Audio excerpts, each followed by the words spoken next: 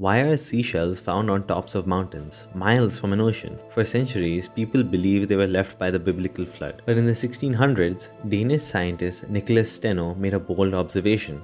These fossils weren't just odd stones, they were once living sea creatures. Steno proposed something radical. Earth builds itself in layers. Sediments settle, burying shells, and then harden into rock. Over time, these layers can be pushed up to become mountains. Then, in the 1700s, James Hutton watched rivers carve valleys and asked, what if Earth was shaped by slow processes over vast time, not just disasters? These ideas shattered ancient timelines. They showed Earth wasn't thousands, but billions of years old.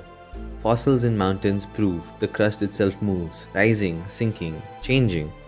They discovered how Earth preserves its dead for millions of years. Soon, humans would try to do the same, on purpose. If this story intrigued you, come find out why humans started preserving dead bodies on our next story.